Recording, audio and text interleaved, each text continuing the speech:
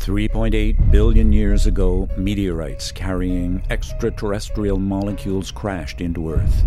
This was the beginning of all life forms.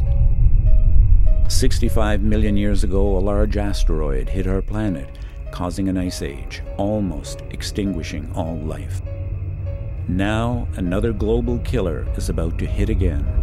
Humans, unlike the dinosaurs, successfully defended the planet with technology, not knowing the terror and mayhem which they were about to release. An epidemic does not choose a time nor a place. It does not hate nor care. It just happens.